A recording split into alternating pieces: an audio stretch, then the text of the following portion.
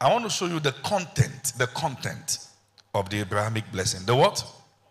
The what? Content. Whether blessings or curses, they are conveyed through words. It is the content that determines the outcome in the life of the person. Amen? If a person is cursed, the curse is coming out as a word or a statement. It is what is inside that is about to happen. And if a person is blessed, the blessing is conveyed in a statement. And it is what is inside that will manifest. Sometimes the statement looks like it is going to the north, and the manifestation looks like it is going to the south, for instance. In Genesis 49, Jacob cursed Reuben. And he said, Reuben will not excel. In Deuteronomy 33, we found out that the manifestation of that curse means that the lineage of Reuben will die early. Elisha cursed Gehazi and said, let the leprosy of Naaman cleave to you and your lineage. And the Bible said instantly he became what? Leprous. And God blesses and also sent his servant to bless. We have received the commandment to bless.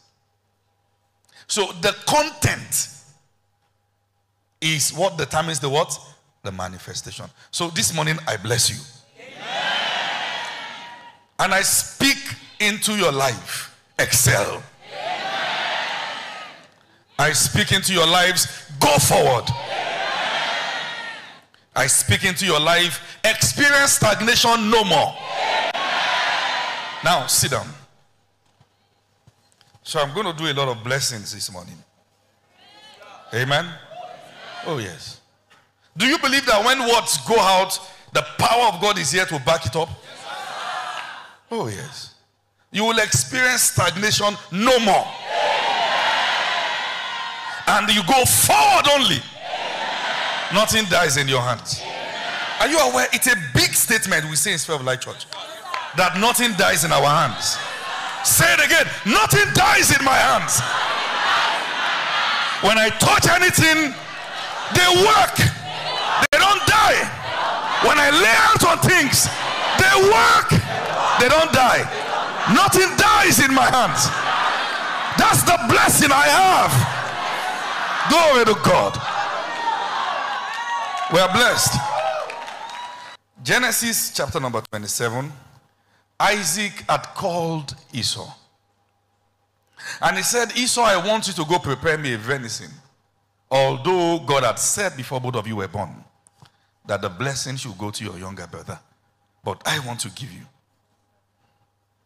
He said, I want to eat the venison, then my soul bless you, and then I die. So Esau went to look for venison. And Rebekah heard and prepared the similitude for Jacob. In verse 27, Genesis 27, verse 27. I want to show you the content, not the story, the content of the blessing. So, and it came near, that's Jacob now, towards Isaac, and kissed him, and smelled the smell of his raiment, and blessed him, and said, see, the smell of my son is as the smell of a field which the Lord hath blessed. That's descriptive. If a man will be blessed, first there's an aroma he carries. I remember years back, I was in a place and there were hundreds of thousands of people there. And someone was so excited to see me in the crowd. And it was someone who was close to me somehow. So out of excitement, she just jumped on me. Say, so good to see you, sir, so good to see you. She was excited, I was excited. But as he jumped, I perceived a deep smell.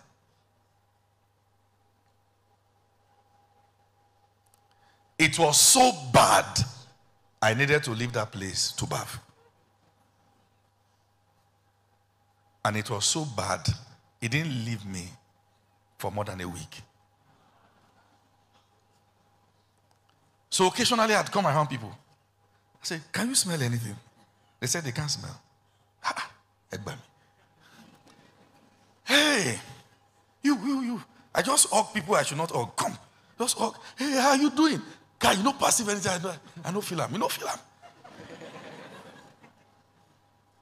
What kind of smell is this that is customized for me? This custom-made smell. The sister sent me a message. It was nice to see you. I didn't reply. It wasn't nice to see you. I've not recovered.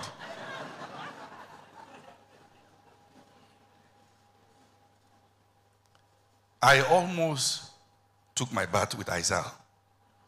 But anything in the category of what should be used, I used. I poured plenty Dettol into water. I almost poured perfume inside water.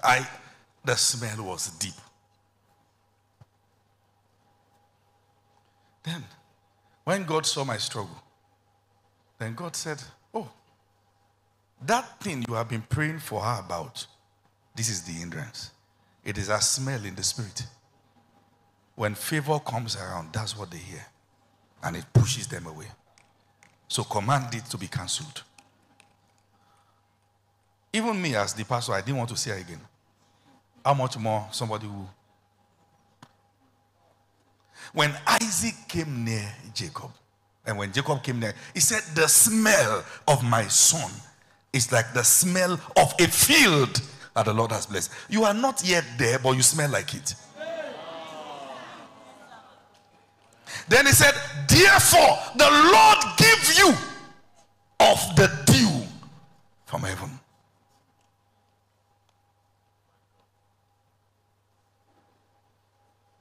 That's a very weighty pronouncement. Huh? I said that's a weighty pronouncement. Wow.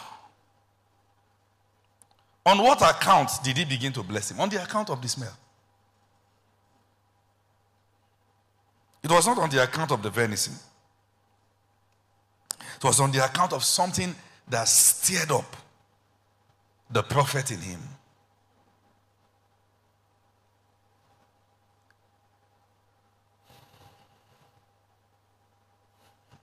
Said, give strength, give here. You shepherd of Israel. You that sit between the cherubims. Shine forth. You are the one who lead Joseph like a flock. You sit between the cherubims. Shine forth. There's something about this morning. Hold on.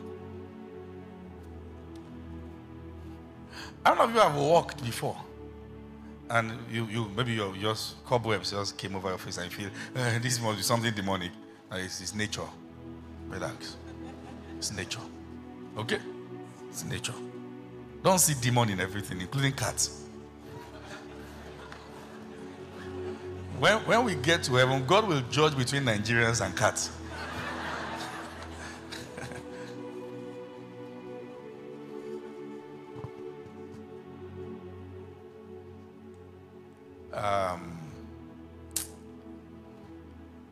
Sorry, when this thing comes like this, I lose my steez.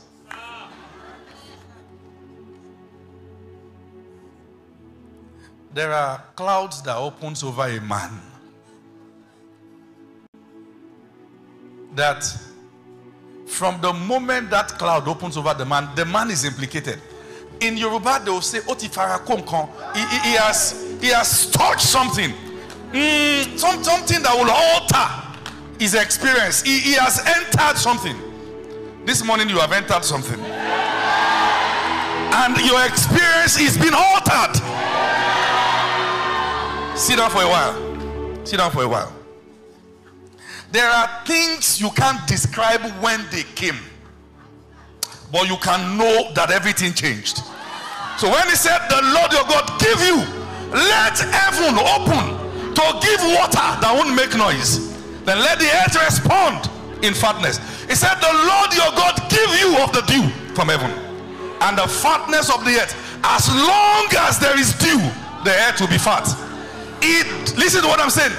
The same way I describe how somebody hugged me and the smell was custom made, dew from heaven can be custom made on men, regardless of location, regardless of the experience of people. It is a custom made dew locked on a man. Something is locked in on you this morning. The heaven will give you its due. I said the heavens will give you its due. The heavens will give you its due. The earth will yield in its strength. Sit down for a while. Isaac didn't say, the Lord your God give your land dew from heaven. It should be, that would make sense. He said he gives you. It didn't matter how dry it was anywhere else. It won't matter anymore. You will have water. That's the content. It won't matter. It won't matter. Let's help them. It won't matter. When Jesus was baptized, give me that scripture, Matthew 3. In the river of Jordan, the Bible said, and heaven was opened unto him. Heaven can be opened over territories, but it can lock on a man that it becomes the spot on the earth upon which there is transaction between the spiritual and the physical. There can be custom-made window. It locks on him that when he goes to the right, the opening of heaven goes to the right. When he goes to the left, the opening of heaven goes to the left. When he goes forward, the opening of heaven goes forward. Hear me. When a man understands that there are no specific greener pastures for him, it becomes the spot on the earth that dew falls. Where he goes becomes green. Again, I insist that the Lord your God give you of the dew from heaven, and he gives you of the fatness of the earth.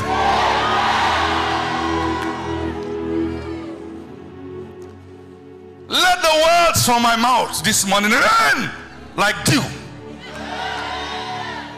that they will visit every thirsty ground. Can I give you 30 seconds to pray? I have the dew from heaven and the fatness of the earth. The Lord my God has given to me the dew from heaven and the fatness of the earth.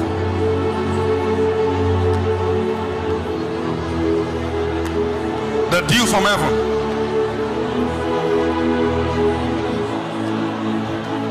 and the fatness of the earth.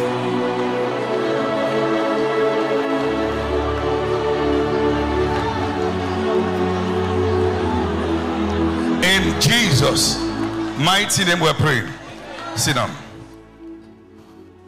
We all hear the sound when it rains. But when there's dew, you only see the effect. It is noiseless. It is noiseless. You wake up to discover everywhere is wet. There's rain. It is a blessing. But there's dew. No noise. Just effect. No noise. No noise. That's the content. The content of the Abrahamic blessing is the blessing of an heaven that is opened. You see, when you despise that the supernatural controls the physical, you will walk like men and struggle.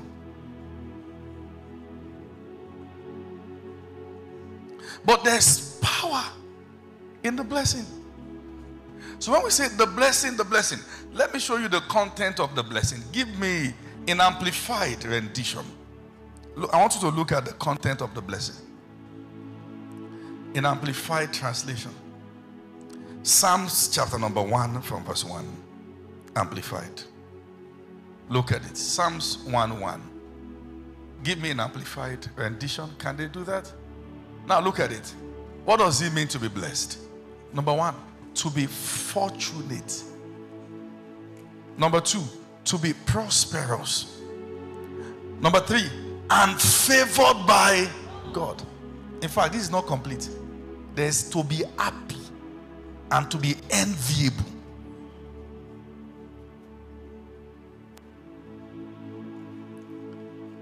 There comes a time in a man's life that he's still doing everything as usual, but something now has landed. His skin tone has not changed. His dressing might not have changed. But all eyes that sees him pay attention. Have you seen people that you are wondering what changed? It looked like they moved from 0 to 100 in no time. See, the secret is the hand. When that hand comes, see, you will sit down and regret envying anyone. Because what it had taken people 15 years to accomplish is happening in a week.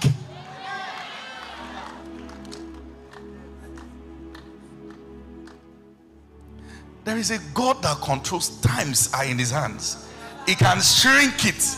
He can elongate it. Are you here? He shrinks time.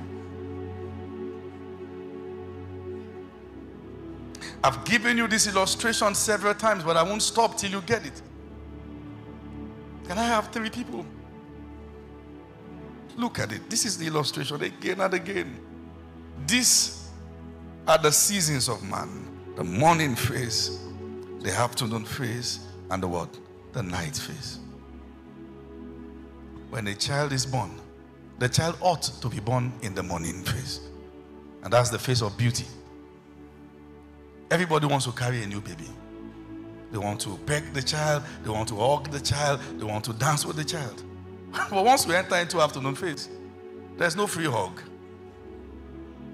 Nobody wants to carry you. You work. And at night, the night phase is the phase of consequence of whatever goes right or wrong during your day.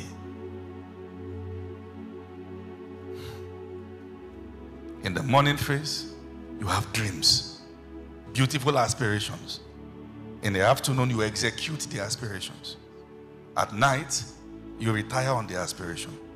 If you will have a roof over your head, it depends on what you did in the afternoon. And what you do in the afternoon depends on the quality of your vision in the morning.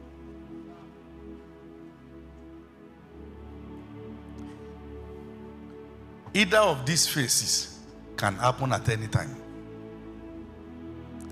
A man can be 80, and when the world thinks that his light is going down, then suddenly his sun rises again. When the world says that fellow is over, all of a sudden God just gives him one new vision, and from nowhere he shoots out. This is the covenant of your days being renewed like eagles. And a man might be in the afternoon phase, and one medical report can show him that he's at night. And it is as though with this report, the doctors are saying you have few days, few weeks, few months, or few years to exit. And it is possible for a child who ought to be born in the morning to be born into the night, if those who gave birth to the child didn't break into their morning before conception. You get what I'm saying? A child can be born, although young, but is born into the night. He can't even dream, because the harshness, the reality of the environment is choking him. Although he's young, But the pain, the sorrow around is showing him that you're at night. And you can have 4 generations at night. You can have 10 at night. Some of you, you are coming from places where it's night. And it's looking like you are the one upon whom the sun will rise. That when they look back, they'll say, okay, there's a light in our lineage, at least. Someone that the Lord has decided to shine his light upon, it will be you. You will be that spot in your lineage where the light is shining. I say again, you will be that spot in your lineage where the light is shining. Sit down for a while. No, most of you here, wait.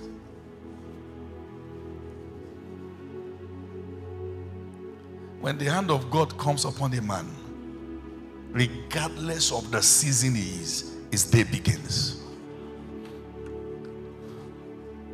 It is your day when your light shines. So when they start singing that song, I got it. The man at the pool of Bethesda, we were not told the age he was when they dropped him there. But we knew he had been in a 38-year long night. Imagine a man, 38 years of darkness, being at a spot. And Jesus met him there.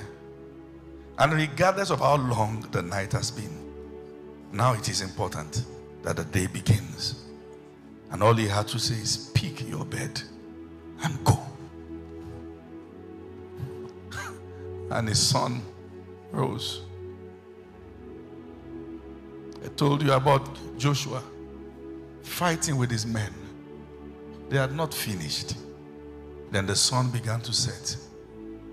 He said, let the sun stand still over Ajalion. Let the moon not hasten to go to his place till I finish. And God heard, and the sun obeyed. If there's anyone here whose sun looks like it's beginning to set, let your day begin. Let your day begin. Let your day begin. Sit down for a while.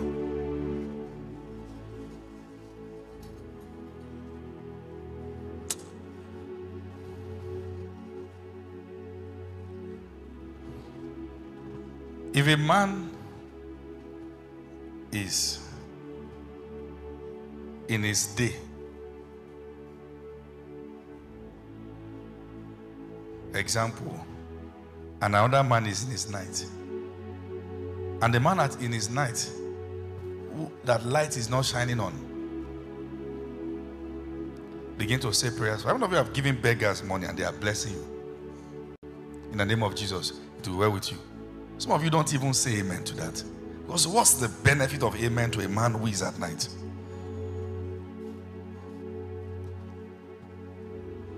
You feel like if your prayer works, it should have worked for you. But the same prayer, another man who is in his day, they might be age mate, and say, in the name of Jesus, from today it is well with you. You will say that amen with fervency. Because nothing is valued until it is seen.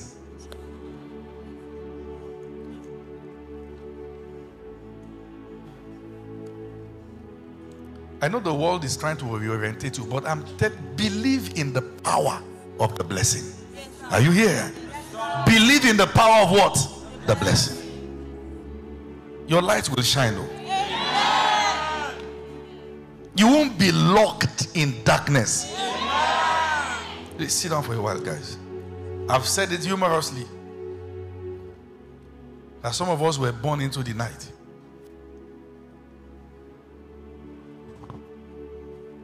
Born into the night. You hear people's stories, and sometimes you want to ask yourself, who rises from this dust and this kind of dunghill? It is the man upon whom the Lord has established his hand. when that ant comes, is the one who lifts the beggars from the dunghill and cause them to sit with princes.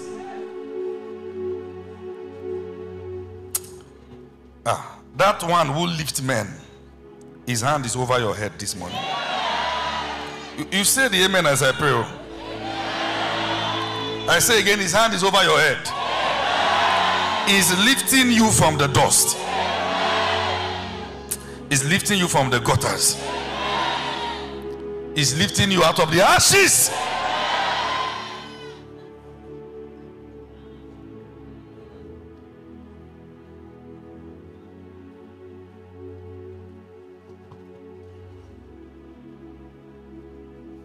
When the face of God shines upon a man, it looks like he's the one who knows how to do it best. It looks like it. What's the one thing holding you back from living the life God has called you to? I bet it's fear. Fear that whispers, you're not enough, you can't do it, you'll fail. But what if I told you, God never intended for you to live in fear? In fact, He has given you everything you need to overcome it. Today, we're going to talk about how to break free from the chains of fear and walk in the boldness that God has already placed inside of you. And it all starts with one thing: faith. Let's dive in. Fear is something we all face. It can be paralyzing, overwhelming, and even make us doubt God's promises. But here's what we need to understand: fear is not from God. 2 Timothy chapter 1 and verse 7 says, "For God has not given us a spirit of fear, but of power and of love and of a sound mind." Let that sink in for a moment. Fear is not your identity. Power, love, and a sound mind are. Fear doesn't get the final say in your life. God's power does. I know some of you are watching this right now feeling like fear has gripped every area of your life. Fear of failure, fear of rejection, fear of the unknown. But here's the good news. Jesus is greater than your fear. When you feel anxious or afraid, you're not meant to carry that weight alone. In fact, Jesus invites us in. Matthew chapter 11, verse 28. "Come to me, all you who are weary and burdened, and I will give you rest." Fear can weigh you down. It can make you feel like you're carrying a burden too heavy to bear. But God is saying, "Come to me. Give that fear to me and I'll give you peace." When you put your trust in God, you start to realize that He's bigger than your fears. Isaiah chapter 41 verse 10 reminds us, "Fear not, for I am with you. Be not dismayed, for I am your God. I will strengthen you, yes, I will help you. I will uphold you with my righteous right hand." God is literally promising that you don't have to do it alone. He's holding you up, even when the fear feels overwhelming. What if, instead of focusing on your fears, you started focusing on God's promises? Practical steps to overcome fear. So, how do we practically overcome fear in our daily lives? Here are 3 key steps. Number 1, meditate on God's Word. The Bible is full of promises that combat fear. One of my favorites is Joshua chapter 1 verse 9. "Have I not commanded you? Be strong and courageous. Do not be afraid. Do not be discouraged, for the Lord your God will be with you wherever you go." Read scriptures like this daily. Remind yourself of God's truth, and fear will lose its grip on your heart. Number 2, pray boldly.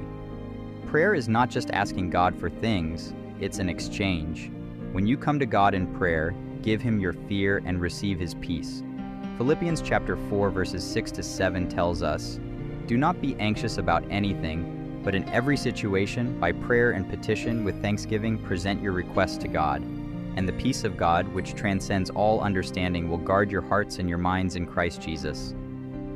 Number 3, take action in faith. Fear tries to freeze you in place, but faith moves you forward. Whatever God is calling you to do it despite the fear. That's where real courage comes from. Not the absence of fear, but moving forward through it with the strength of God by your side. In conclusion, listen, I don't know what fears you're facing right now, but I do know this. God has already given you the power to overcome them. You don't have to live in fear anymore. You can live boldly, confidently, and courageously because God is with you. Remember Romans chapter 8, verse 31. If God is for us, who can be against us? So, don't let fear have the final word in your life. Instead, let faith rise up. Let God's promises lead the way. If this message has touched you, don't keep it to yourself. Share it with someone who needs to hear it. And don't forget to subscribe and hit that notification bell for more content that will strengthen your walk with Christ. Let's break free from fear together.